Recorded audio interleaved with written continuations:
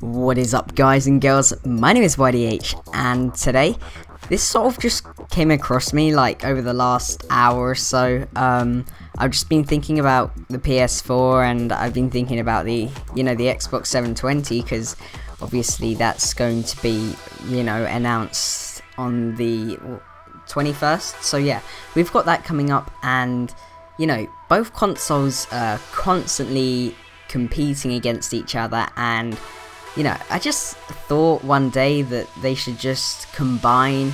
I mean, there's so much arguments over what console is better, and as a PS3 fan, I started off as an Xbox 360 player, and I moved on to the PlayStation, and they were both great consoles. I can't pick one out. The Xbox just brings back the days. Whenever I think of me playing Xbox, I always think of, Modern Warfare 2 days. It would be so good. And then I think of PS3, I've got, like people like my best mates, like George, like we're just playing Modern Warfare 3, and it's just such a great game. So, Xbox, you have to pay for live. That's basically the PS3's comeback. Oh, you have to pay for live and all of that. We've got Blu-ray, and then people on Xbox just go, well, yeah, we pay for our Xbox Live, but come and look at your PSN. It's a piece of shite. That's probably why it's free.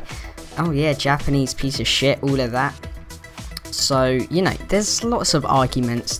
I can't pick one out myself, but, if they were to combine, they would be such great consoles. The free online service, and you've got, the controller. That the Xbox 360 controller is without a doubt, a really comfortable handheld controller, and combine them together, you get something really kind of cool. And we've got the next gen consoles coming out, and people are already saying I'm getting the Xbox 720. Now hang on a second, you don't even know what the Xbox 720 is like yet. It might not even be called the Xbox 720, and to be honest, I don't think it is. I think it's going to have some really cool unique name, and I just don't see. I think that once we've got a clear picture of what the Xbox is going to be like, then jump to conclusions. I think what Xbox are doing is kind of sneaky. I've got a bit of a suspicion that Xbox are waiting out for the PS3.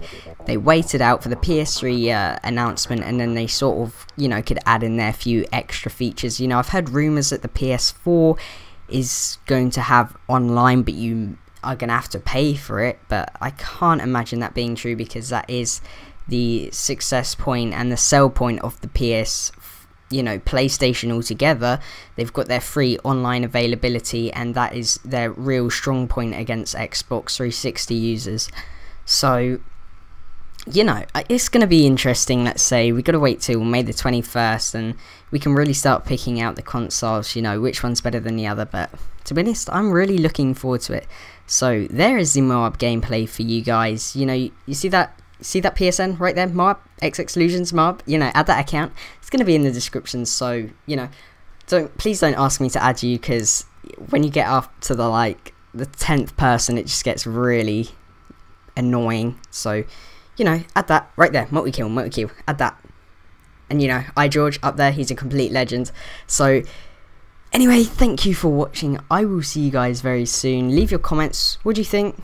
Xbox 720, PS4, and I will see you next time.